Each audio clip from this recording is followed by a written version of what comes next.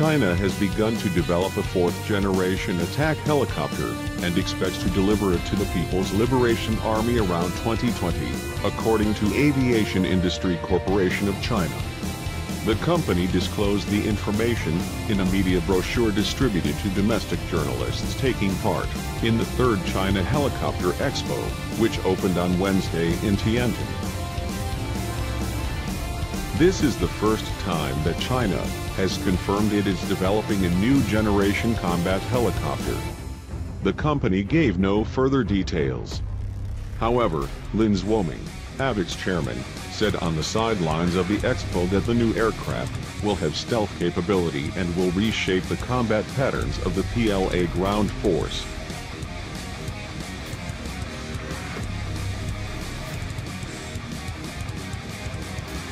It is a trend that the ground force will become increasingly dependent on helicopters because they have better strike capability and mobility than armored vehicles, and can transport supplies to frontier troops in a timely manner, he said.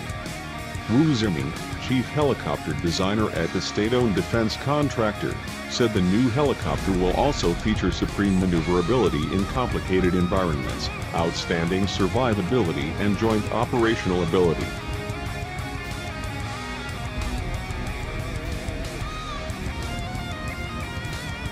China now has the 2nd generation WZ-9 and 3rd generation WZ-10 and WZ-19 in its combat helicopter fleet.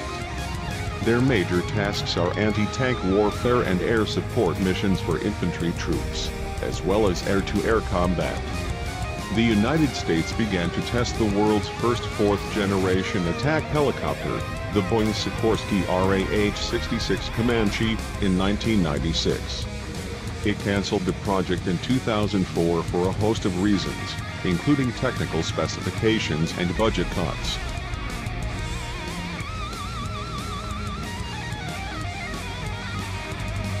Russian media previously quoted Andrei Shibatok, deputy CEO of Russian Helicopters, as reporting that Russia is researching designs for a 4th generation combat helicopter that is expected to have a low radar signature, a long range, an ultra-fast speed and low noise, and should be able to confront fighter jets.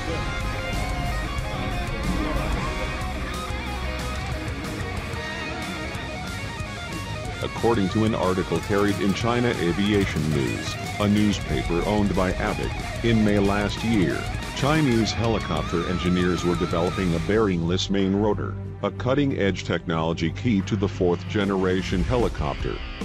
Called by aviation observers the Z-20, the utility helicopter is supposed to ease a long-time shortage of such aircraft in the Chinese ground force and navy.